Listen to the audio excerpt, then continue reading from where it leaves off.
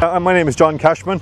I'm here with my Ford TW-25 here today, and I'm attending the McGeely Vintage Club Working Day here in a lovely sunny Cork.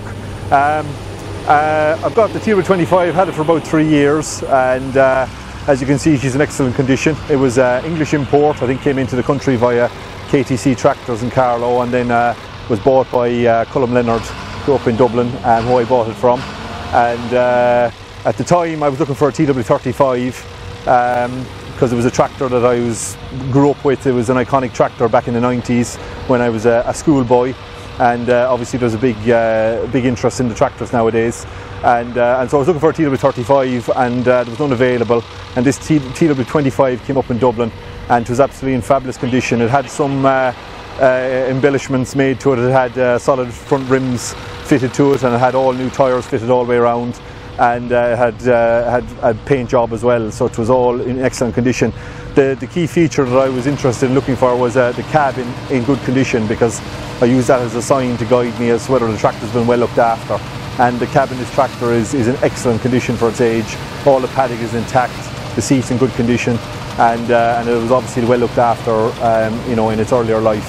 So we did a deal on the tractor, and I bought it, and it was the second tractor in my collection, another Ford, and obviously then I set about getting involved in the classic scene. I didn't quite realise at the time that there was such a big following for classic tractors in the area or across the UK and Ireland, and obviously once I got involved, and I bought myself a silage harvester to go on the back of the tractor, all these amazing events suddenly popped out the woodwork that I could attend and go with and meet new people and obviously discuss and make new friends involved with the classic tractors.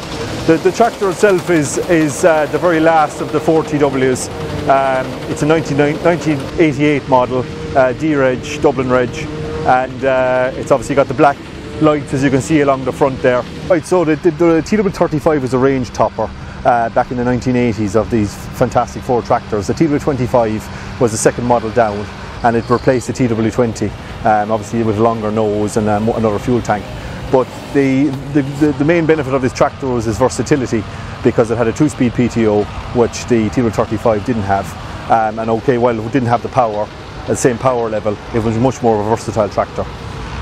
So some people complain about Fords. They've obviously had renown for problems with porous engines, and obviously the crash box in this tractor is not to everyone's cup of tea.